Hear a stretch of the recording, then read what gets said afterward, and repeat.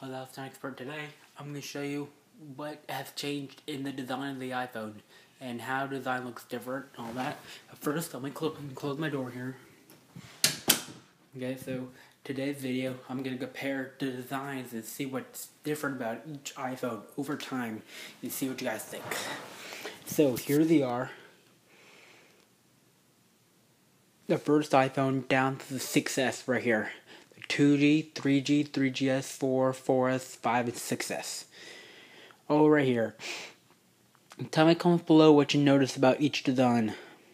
Because what I noticed is the gigabyte model on the 3GS got removed in the iPhone 4. They removed how many gigabytes it had on the back. See? That's what they removed in the iPhone 4. But then when they went to the 5, they added aluminum and glass. Then when they hit the 6 and 6S, they removed the glass permanently and added just aluminum. Pretty neat, huh? And in the 3... Whoops! Let me go get my phone here. Sorry if it dropped. So here's my iPhone 4.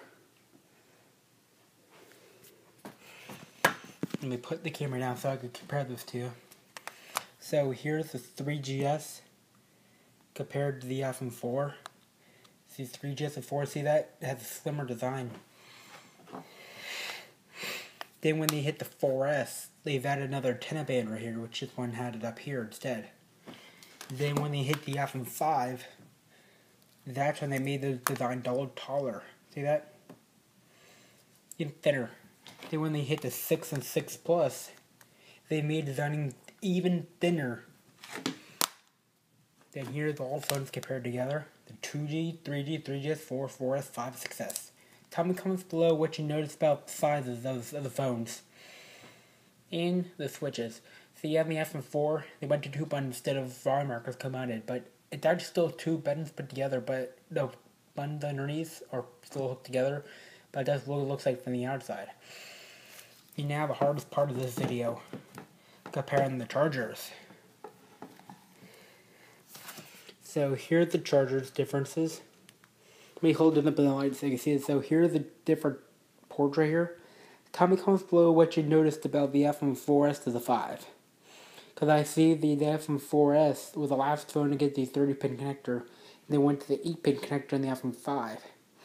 So the 2G, 3G, 3GS, 4, and 4S have the old-fashioned connector. The 5 and higher have the newer one. See that? Pretty good, huh? And then, now, the OS. So, let me put the device down now. Sorry about that. That's my 3GS. Saw the tone going off if you're wondering what that was. So, let me put the device down and unlock all.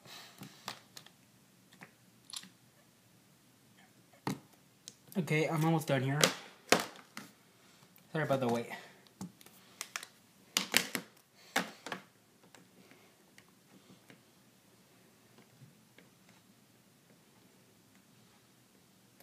Okay, so got him unlocked here.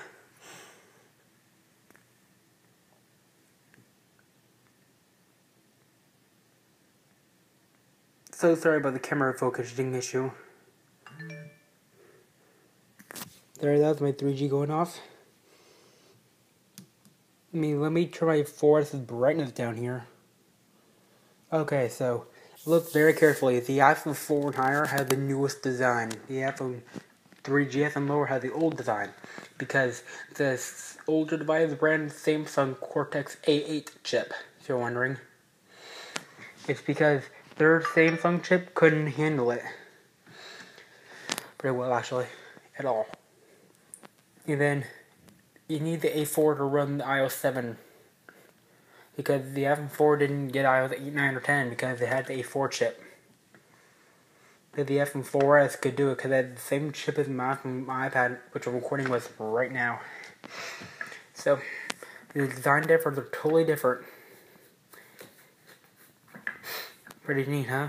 So that's the design difference. Sorry that's not 4 going off. Well, that's it for this video. If you liked the video, give it a thumbs up, and I'll see you next video. Peace out.